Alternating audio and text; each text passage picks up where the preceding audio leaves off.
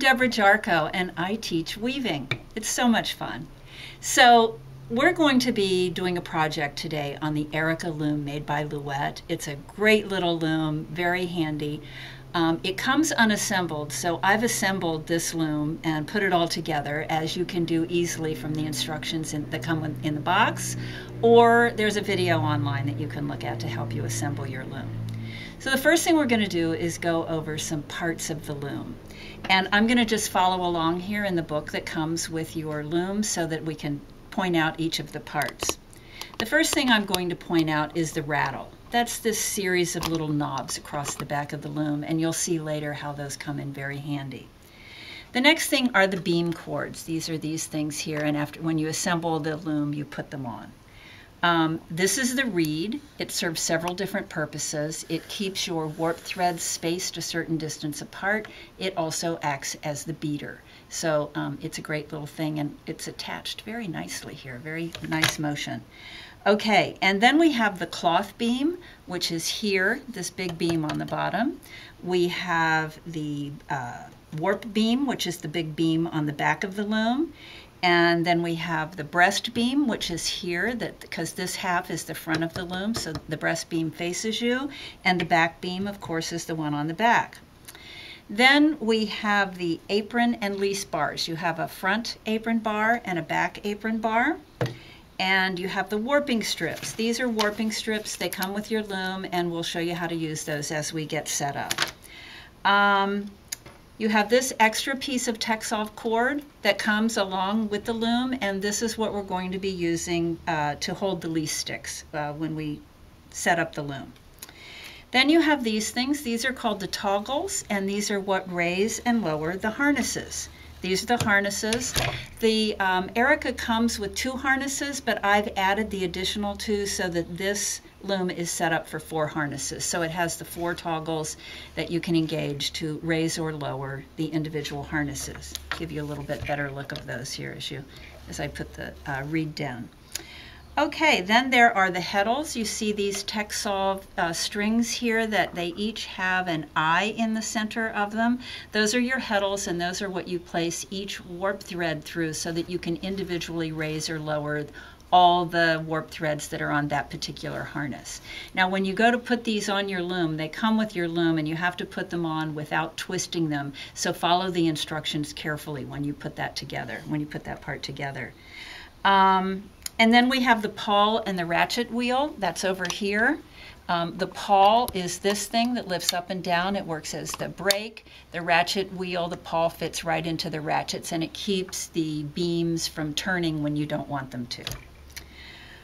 Okay, the warp are the threads that live side by side on the loom, and those you put on the loom first, and then you interlace the weft threads. Those are the ones that go side to side. Warp threads go front to back, weft threads go side to side, and when you set up the loom, you put the warp threads on the loom. That's why it's called warping the loom. I keep referring to the manual that comes with your book so that I'm telling you all these things in kind of the same order. All right, the combination of the warp threads and the weft threads is what makes your cloth up, so that you have interlaced threads like this. You'll need some other things to come along with to use with your loom to make everything work. We've got the loom here, and then you need warping pegs or a warping mill. I've gotten here the Erica warping pegs that you can buy as an accessory kit to come with the loom, and we'll be warping our loom by measuring out our warp using the warping pegs. And then you get stick shuttles. The shuttles come with the accessory kit, I'm sorry, and I'll show you how to wind these for maximum usage. And then you also get a heddle hook, and this little thing is how you get your warp through the reed and through the holes in the heddles. So those are the tools that we need to get started. We'll also be using, these are the lease sticks, and that's going to be another tool that we're using to get the warp on the loom. And then you use this Texol cord, and it's going to be used to hold the lease sticks. I've got all of my yarn set up here. You have to design your warp so that you know what order you want your colors of your warp to be in. We're going to be doing a very simple stripe where I've got color, we'll call it color A on the outside, and then B, C, D, E. So we're going to be setting up the warp with a combination of those colors. I'm using the Louet yarn Gems, which is a very nice wool that weaves very nicely. There are lots of reference materials out there that you can use to help you determine what design you want to do, how you're going to order your warp threads if you're using multiple colors. And those are tools that you should refer to. We've already determined a particular set of stripes that we're going to do for this one, and we've determined the length that we want the warp to be. So the next step is to measure out that length on our warping pegs. So I've attached one set of my warping pegs here. The other I've attached half, and I'm just going to show you quickly how that you set those up. You get the clamps that come with it. So you just put the clamp here in the hole and slip the wing nut up until it's clamped down securely. I can try and show you how I'm doing that. Pretty easy. And make sure that it's secure so that it won't move around. So I'm screwing that in very securely. There we go. So these are not going to move around. Then I know the length that I want the warp to be, so I've measured a piece of waste yarn, preferably in a totally different color than what you're going to use for your actual warp so that you don't get them confused. And so I've made a loop in the end, so I started my measurement here at the edge of the knot, and I measured it out to be the total length plus a little extra so I can make a loop at the other end so that I can have my warp be the desired length. And once again, there are lots of reference materials to teach you how to make those calculations to work out properly for what you want. And be sure and refer to those. So now I'm just going to put this guide thread on here so that I can get the appropriate length. Now I may have to play with it a little bit to make it be the proper length because I want it to come out just right so that this end comes and gives me the length that I want once I tie it to itself here on the end. And like I said, I left 2 or 3 inches extra so that I would have enough to tie it with.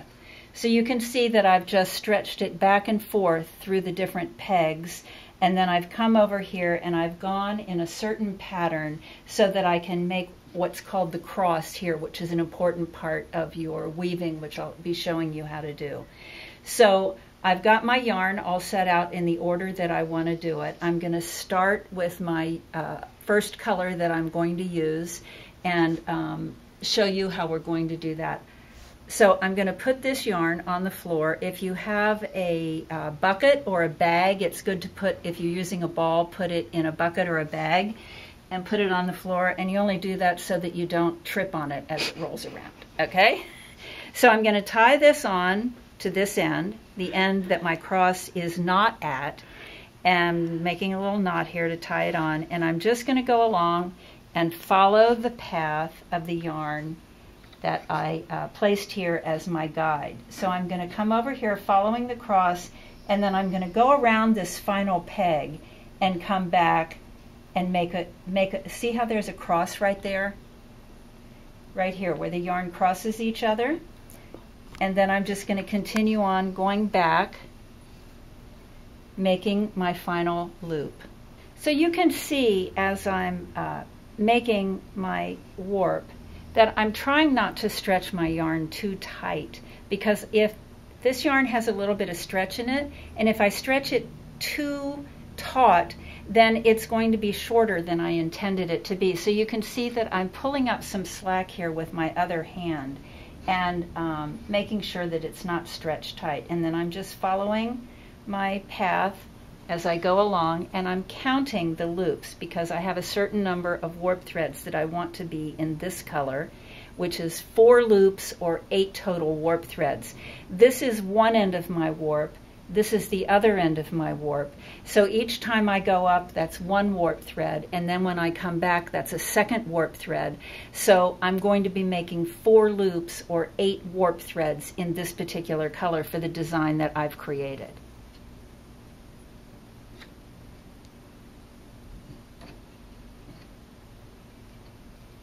I had planned on using 8 warp threads or 4 loops for this particular color of yarn on this side of the scarf that I'm making. That also coincides with the number of warp threads I want to have it be centered in my loom and have it be centered appropriately between the tie-on cords. So I'm finished with this color for now. I've come back here to the end, and I'm going to cut this off and tie it on to this final warping peg. So I'm cutting this loop, I'm tying it on, and just securing it here. And I want to keep these 8 threads separate from the next group that I put on, because that will make my warping easier when I'm putting it on the loom. So I'm going to use choke ties to tie this particular bundle together. I have some pre-cut waste yarn loops here that I can just pull out. For a choke tie, I like to use something that's a different color than the yarn that I'm using in the warp, and I like pieces that are 6 to 8 inches long because they're easy to use. So I'm going to come over here. I'm going to be putting on 4 choke ties around the cross. Since it is a cross, it has 4 legs sticking out of that cross. I'm going to put a choke tie around each leg of that cross. I don't like to tie it too tight, but I do like to make sure that it's around there, and I like to use bows because bows are easier to get undone when you go to take them off, and that's a good thing if it's easy to take off. So I'm just going around actually on this one, since this particular part of the chain had 8 threads or 4 loops, I will have 4 threads on each side of the cross. So I'm just making sure that I have 4 threads in my bundle on each side of the cross, and I'm just tying a little choke tie around the edge of that, so that I can keep them all separated easily, and that will be a great tool when I go to put the warp on the loom. I've completed color A, and I've made 8 warp threads or 4 loops.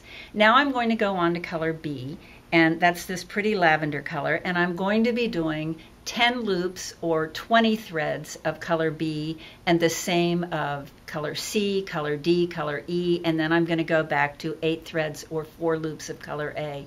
That's my whole design for this particular pattern. And I've created the pattern to go along with where the tie-on cords are on the warping rods. So that will be a nice way for me to be able to get my warp on easily. I've completed winding all of my warp threads onto the warping pegs, and as you can see, I've tied off in all my bundles here around the cross. And now I just need to do a couple of additional choke ties because I don't want all the rest of this warp getting tangled. So I'm just going to, every 20 or 30 inches or so, tie a choke tie around the entire bundle, just making sure I don't get that guide thread in there. So I'm just going to tie one around here, an easy tie, and maybe tie one here, and that should be enough. And then after I get it tied up, of course, if I had a much longer warp, I'd be tying a lot more choke ties in there. So then after I get the choke ties tied in, I want to take it off of the peg. But if I just take it off the peg and put it in a big bundle, it might get all tangled up, even with the choke ties on there. So I want to crochet the chain. I'm going to lift this end off of the final warping peg. I'm going to tie a little tie, and of course I'm doing this on the end that does not have the cross in it. The cross, I'm not going to tie the knot in. So I've just tied this in here. It looks like I got my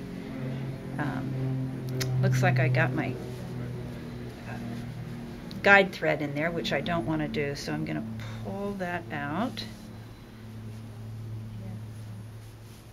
Actually, I'm finished with my guide thread, so I may as well just go ahead and cut that.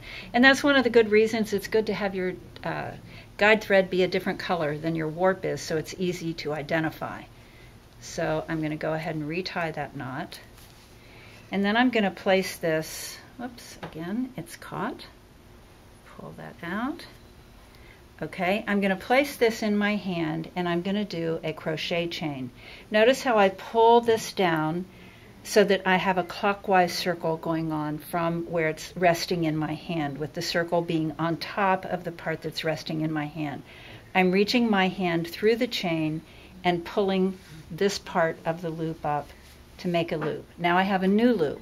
I'm not going to twist this. I'm going to make sure I turn my hand and put it down through this way, so that each time I twist my hand and bring it down through. I'm going to pull this off of the warping pegs up here, and I'm not going to pull that end through because that's what's going to go onto the, get it onto the loom. So then I can take this and move it over to my loom and we'll go on to the next step. Okay, now we're ready to actually place the warp on the loom and get ready for bringing all the threads through in order. So the first thing we need to do is attach the least stick cord. So that's the extra long piece of Texsolve that came in your kit. We're going to just put this up here around the posts that hold the levers on, and I'm just trying to even up the tails a little bit. So you can see how this is secured by wrapping it around the posts here. I'm just going to let that dangle now.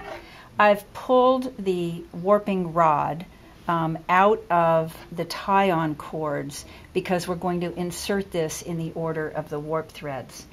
The next thing I'm going to do is take the warp chain and bring it over the top of the rattle. I'm putting the warp chain there. I'm bringing it hopefully so that it's all in order, and I'm going to spread it out a little bit so that it's in the order that I planned for the stripes to be. Okay, there we go, all in order. Okay, so now I'm going to start putting my warping rod back on. I'm going to come through the loop on the end, and this is, if you remember, this was the 8 threads that I had to begin with, the 8 warp threads that I calculated to make the warp go on in a centered fashion. Then I'm putting my tie-on cord onto the warping rod. Then I'm going to go to my next bundle and make sure it's straight, and I'm going to bring in the next bundle. So that's another 20 threads or 10 loops. I'm putting in the next bundle, which is the next 20 threads, and at this point then I have to bring on the tie-on cord. Make sure that I get this on in order. Bringing the tie-on cord, making a little loop, and pushing this on. Okay, and then I'm going to bring the next bundle, trying to keep them all in order, and I'm just going through where that went around the final warping peg. I'm inserting my warping rod there. Bring on the next one, put it through, then my next tie-on cord. Once again, I'm just making a little lark's head loop to put that through, and then my final 8 warp threads. So then I have those all on in order, and I'm ready to just let those rest. Now that we have the front warping rod on with all the warp threads attached through the loop on that, we're going to put the least sticks in. So I'm just going to pull the warp back a little bit so this is dangling more, making sure that I don't get them all caught up and out of order. And then I'm going to use the areas where we put the choke ties on, so I can slide this least stick through here, making sure that I separate it where the bundles are tied, because we took all that time to tie those and keep them neat and in order, and I'm just taking advantage of that. So it looks like I missed one there, but it goes in order. All right, coming along, going all the way across. And then I'm going to attach this so that it hangs through the Texsolve. So see how I can push that least stick through the hole in the Texsolve, and I'm going to do the same thing on the other side to keep that secure.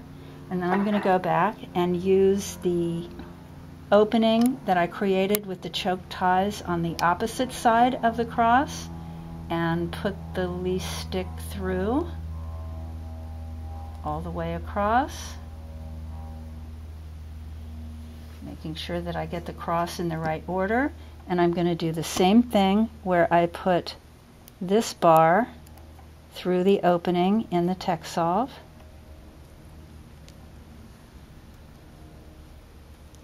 There we go. And then the same thing on this side. And this is what's going to keep my cross in order. I think we've got those. There we go. Now it's straightened out. I think this is what's going to keep the cross in order. So at this point then, I can come up here and put my warp threads more in order. Trying to keep them from getting tangled up in the rattle so that I can put them in the right order in the rattle. Okay, so there we go. It's all tidied up. I might want to straighten it. There we go. Straighten this up just a little bit. Now I can take all of these choke ties off because they're all secured in place. So I'm going to pull off the choke ties, and then I will spread out the warp threads in the rattle. Now I know that my warp is 9.5 inches wide because it's 96 warp threads, and I have 10 warp threads to the inch on this warp, so that makes it just a smidge over 9.5 inches wide.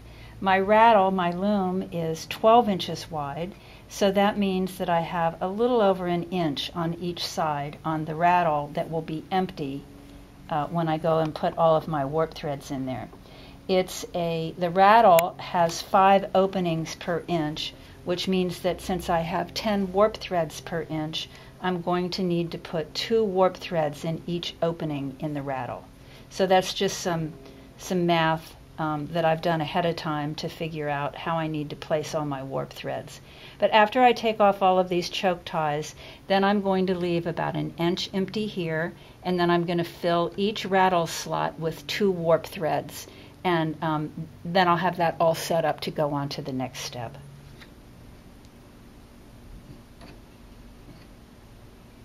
So now I have finished putting the least sticks in through the cross as we did previously. You can see here, since all the warp threads are now in a nice order, you can see the crosses here, the least stick coming through one leg, this other least stick coming through the other leg, and all of the warping rod is evenly spaced here coming through the front part of where the loop went around on the peg that we did. I also have put a pair of threads in each slot in the rattle to keep all of the warp threads evenly spaced. So the rattle is going to stay in place. The rattle is going to stay here, of course, but the least sticks are also going to stay in place as we wind the warp onto the back beam where it will live before it gets woven. We're going to start this process by starting to wind on. So you can see how I've got the brakes still engaged, but I'm starting to wind the warp on. I want to make sure that my warping rod is centered so that it doesn't catch on the edge of the loom. Brake engaged, winding the crank as I start to pull it on, and you can see how the least sticks keep all of the threads in place. Now before we start overlapping, we need to apply tension on the back. You can do that a couple of ways. You can either have a friend hold the warp for you, or if that's not possible, you can weight it down with something like water bottles that you tie on, and your instruction manual that comes with your loom shows you how to do that, or those other reference books you have also might show you how to do that. So we're going to go ahead and start winding the warp on now. All right, so you can see that I've positioned the loom here with the little feet over the edge of the table, because as my friend pulls on the warp to tension it, I want the loom not to go sliding back towards her. So the feet are over the edge of the table, so that secures it in place. And I'm going to start winding on, still with the brake engaged. And as I wind on, you can see how her tensioning it keeps all of the threads nice and even. When I get to the point where I'm going to start rolling on top of those other warp threads that are already on there, I want to put some of these warp sticks in between so that the threads don't sink down inside of each other, because that would create uneven tension. So to get started, I'm going to put a few in to keep it nice and even. Okay, and then I'm going to continue warping, and you can see how all the threads are staying in a nice even order because of the rattle and the leaf sticks. And I'm just going to keep winding on. Now when we get to the point where we've got those choke ties, we're just going to untie them and pull them out. And just keep winding on and keep going on and on. Now you do have to do something to keep your layers separated. Sometimes people use long strips of paper. This loom comes with these wonderful warp dividers, little cardboard sticks that completely serve the purpose. But if you feel more secure putting a long piece of paper in, you can do that. You just want to make sure it's wider than the width of your warp, and that your paper doesn't, or your warp doesn't fall off the edges of your paper. So we're just continuing on, and we're going to keep doing this till the front of the warp bundle reaches the front of the loom.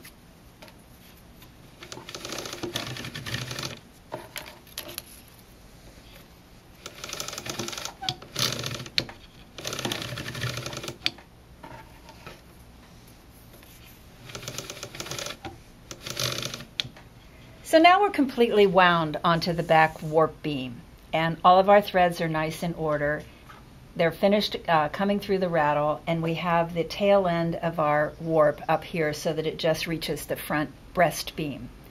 Okay, now we're going to be threading the heddle. So in order to do that, we need to lift all of these threads out of the rattle, which I'm going to do, and then we're just going to drape them across the top of the harnesses. So I'm taking them out of the rattle and I'm draping them across the harnesses, still keeping them in the leaf sticks. I'm going to turn the loom around so the front is facing me. Now, the loom comes with a certain number of heddles, and you want to center your warp in the loom as much as possible on your harness.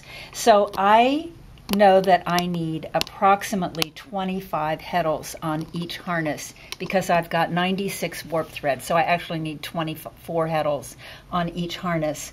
So I have 50 heddles on each harness to begin with, so I've just taken 13, which would be about half of the excess heddles, and pulled them over, and I've gotten them out of the way so that my warp will be centered on the harness. So at this point I'm going to start,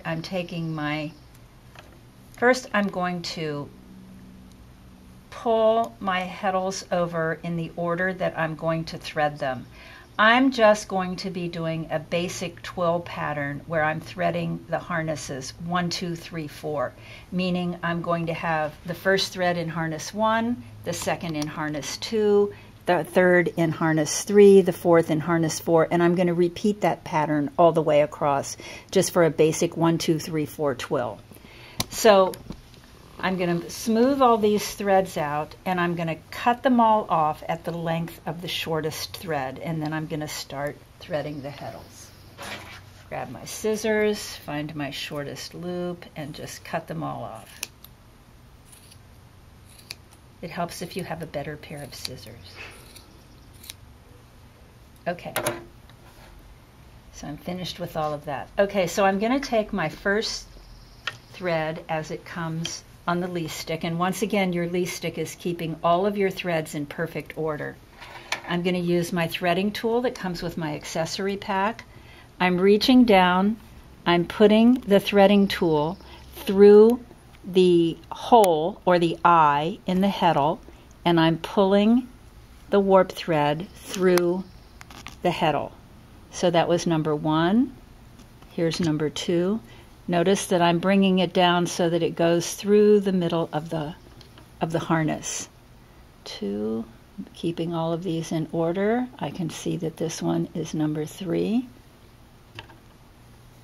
3, going through the eye, pulling it through, and then number 4, going through the one on the 4th heddle.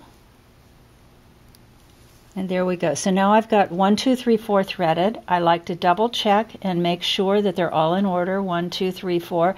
I don't want any crossed threads because crossed threads inhibit your shed when you go to start weaving. So I know those are in order. I'm going to move those over to that side. Pulling out my next 1, 2, 3, 4, and I'm going to continue doing this, just threading them 1, 2, 3, 4 all across the loom.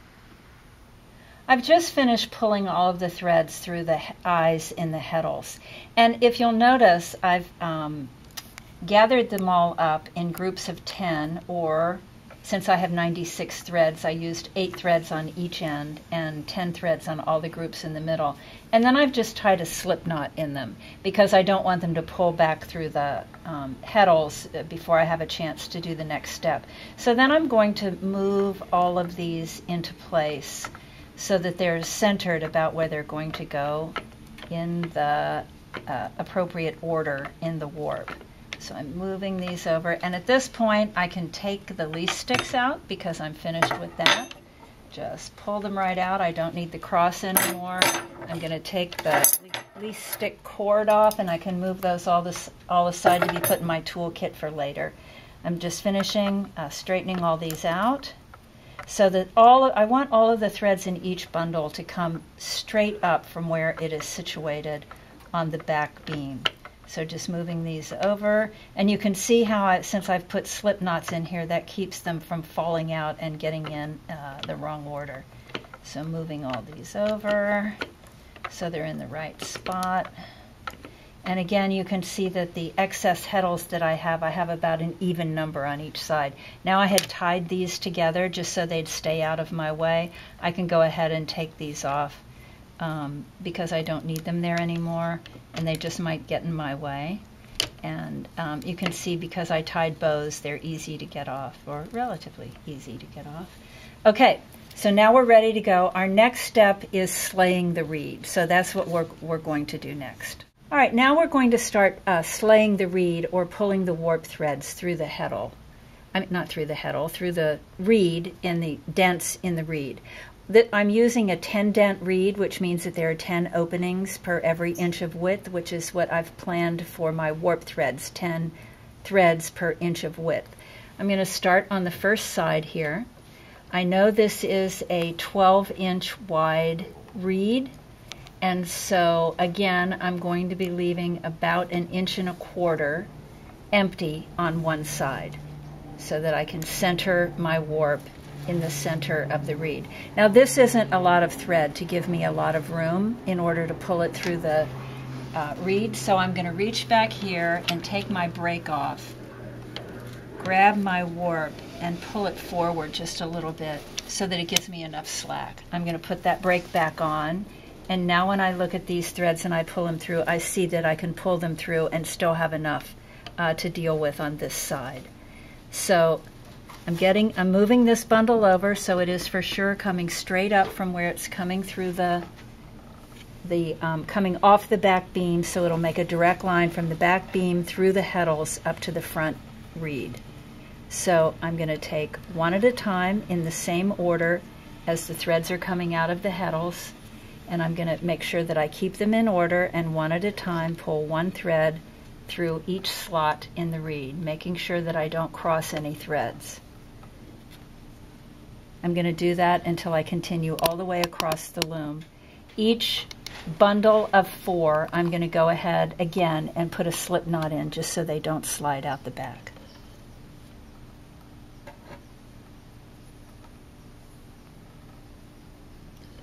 Okay, now you can see that we have threaded each thread through one slot in the reed. I got a little off center here. I left a little bit too much room on this side, so I'm just going to push my reed over just a little bit so that my warp is centered. Ideally, I would have started about here and it would have been centered in the reed, but with this wonderful little loom, I can just push it over and make it be centered anyway. Okay, because I want all of my threads coming straight up from the back of the reed and straight through to the reed. I mean, coming back up off the warp beam in the back, straight through the heddles and straight up to the reed. So now the next thing we're going to do is be tying onto the front warping rod. You'll take this rod and put it through the loops in the tie-on cord so that it's attached like we did in the back. And then I'm going to start, and you want to do this in about 1-inch sections. I'm smoothing the threads. I'm going to kind of divide the threads in half with my finger. I'm wrapping around the warping rod. I'm bringing the whole bundle over top of the warping rod, and then I'm wrapping around the warping rod, and I'm going to tie a tie, pull up towards the reed and out. Then I'm going to move over to the other side, and again I'm doing this in about 1-inch bundles. So see how I'm smoothing, sticking my finger in the midway point of the bundle over top of the warping rod, wrapping it around, pull the tails up around the outside of the bundle. That gives me kind of a W shape there. And then I'm just tying these two together, and I'm pulling up towards the reed with the tails and then out to the sides. That's all I'm doing now. I'm not tying a knot. I'm not doing a surgeon's knot. I'm just wrapping it around and tying a tie. And I'm going to do that with all the bundles all the way across. I like to start on the outside and work my way towards the middle, because I find that that stabilizes the warping rod and I don't have it flopping around as I do if I start in the center. So tying the bundles, just trying to get all those threads, making the W shape and tying the tie.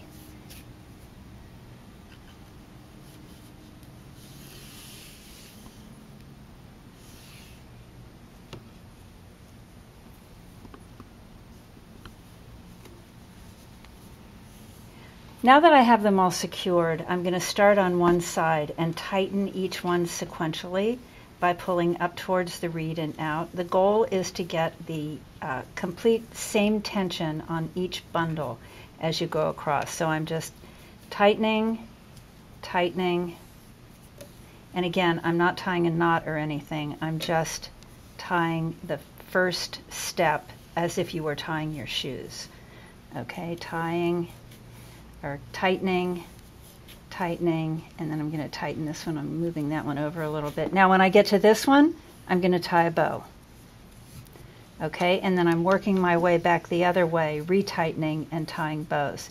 The reason I like to tighten all the way across one way sequentially and then go back and retighten and tie a bow is because if I'm just doing it in one direction, each bundle gets just a little bit tighter than the last one. So if I start on one side tightening and then work back the opposite direction, retightening and tying a bow, it tends to make all the bundles a little more even.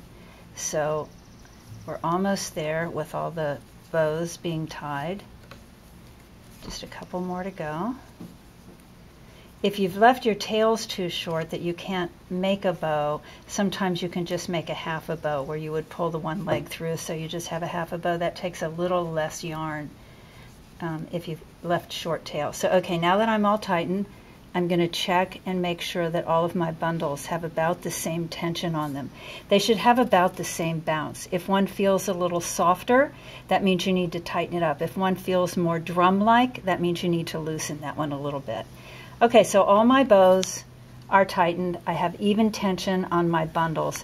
Now I'm just going to check and make sure that I've threaded properly and that I have all of my heddles threaded properly and I don't have any cross threads. So I can do that by lifting the heddles one at a time, and then I'm going to look in from the side and I don't see any cross threads. So I'm going to, each one at a time, I'm looking through and checking for cross threads. If it was crossed with something, it would be held down, so you would be able to tell right off if you had a cross thread.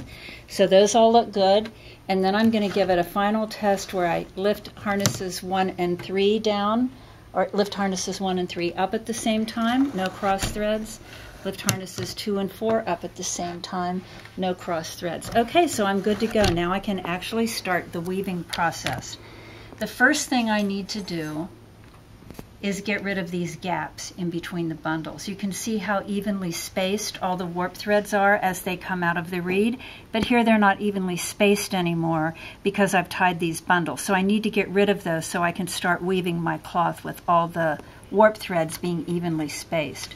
So I'm going to start off with just doing what's plain weave, which means I'm lifting harnesses 1 and 3, and I'm going to put one of these warp sticks in.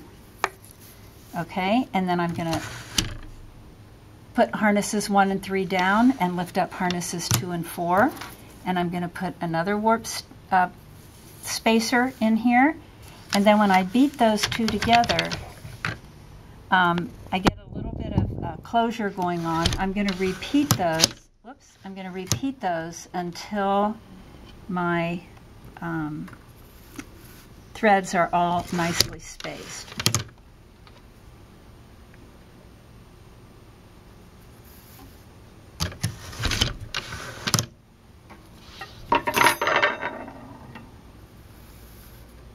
Okay, now that I have quite a few of those in, I'm going to beat.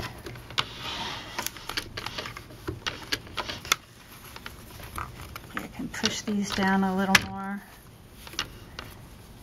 And you can see now my threads are more evenly spaced. All right, now the loom is totally warped and we're ready to start weaving. So the first thing you need to do when you start weaving is load your shuttle. We're using these really nice stick shuttles, and I'm just going to once again drop my weft yarn into the bucket so that it doesn't roll around all over the place. And I'm going to start winding my shuttle. Now you can see that the natural inclination is to just go around and around on your shuttle like this.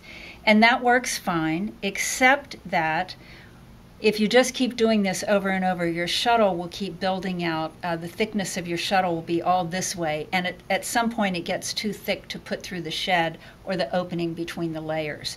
So if you do some figure 8, where see how I'm bringing the yarn up from on top, and I'm wrapping it around the side and bringing it from on top to the bottom, top to the bottom. And I'm going to do that on this side for a while, and you can see here then the yarn is building up on this side of the shuttle. Then I can turn it over and do the same thing on the other side, where I wrap it around that way and it builds up on the other side of the shuttle. So I can just continue doing this over and over on one side, some in the middle, keep going in the middle a little bit, do some on the other side until I have enough yarn on my shuttle that I feel like my shuttle is going to still go through my shed, but it has pretty much yarn on it. You don't need to put enough yarn on your shuttle to complete the whole project, because you can always add yarn as you go along. And once again, all of your reference books show you multiple ways to do that. We're just getting you started, so round and round. I think this is enough yarn to get started with, so I'm going to cut this off, and then we can get started weaving. Now you can see after we put our spacers in here that we've run out of room to weave here, so I need to advance the warp. I'm going to reach back here and I'm going to take the pawl off of the, ratchet, and then I can just let that rest and I can roll the front forward then. Whoops, did it pop back on? No. I'm just rolling this forward, okay? And then I'm going to put the pawl back on, and I'm going to wind the back up so that my warp is tight again. But you can see here now I have room to weave with, and this has started to go around the cloth beam up here in the front. So I'm going to open the shed. I'm just going to be weaving plain weave, which means that I'm going over one thread under the next, over one under the next. And I can do that by raising harnesses 3 and 4, and that means I just pull the levers down. I'm raising harnesses 1 and 3, not 3 and 4, 1 and 3. I put the shuttle through, okay? I don't want to leave the tail hanging out around the outside edge. There are lots of ways you can deal with your ends on your weaving, and you know, you'll learn lots of different ways to do that. But to begin with, we're just going to tuck the tail in so it doesn't hang out the side. So I'm just bringing that, I'm wrapping it around the selvage thread, bringing it in and letting it hang out the bottom of the warp. And I'm going to beat that in, okay? Put this back. I'm going to lower harnesses 1 and 3 and raise harnesses 2 and 4. And I'm putting my shuttle back through the opposite direction. Every time I raise or lower, every time I change sheds by raising and lowering different pairs of harnesses, I beat. So I'm changing, I'm going back to 1 and 3, shuttle through, and beating. Now, depending upon what kind of cloth you're making, that depends on how hard you beat. Most patterns that you look at will tell you you have so many PPI, or picks per inch. Pick is just another word for a row of weft. It can also be called a shot. So that tells you how hard you want to beat. Obviously, if you're making upholstery fabric, you're going to beat a lot harder than if you're making a scarf. I'm probably going to be looking for a balanced weave structure here, so that means that I'll be wanting to beat 10 rows of weft per inch because I have 10 rows of warp per inch. But those are things that your pattern or your design will tell you. So I'm just showing you the technique. As you change sheds, go back and forth, change sheds, shuttle through, even up your edge, beat, change sheds. And you just continue doing this as long as you want your cloth to be. I hope you've enjoyed learning how to warp your loom, and I think that you'll have lots of fun using this little Erica loom. It's really a fun loom to play with. It's light, it's easy to carry around with you, and it folds down very easily so that it fits in your tote bag and you can take it with you. For more information on how to weave, go to louet.com, and you can see lots more information and where to find your local retailer to get all of your accessories and extra tools that you might want.